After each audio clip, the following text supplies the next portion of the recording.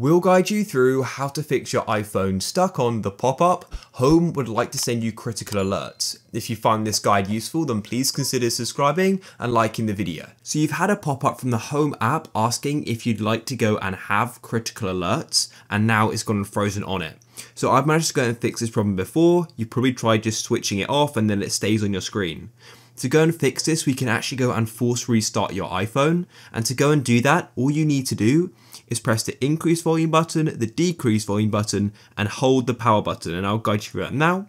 So press increase, then decrease, and start holding the power button.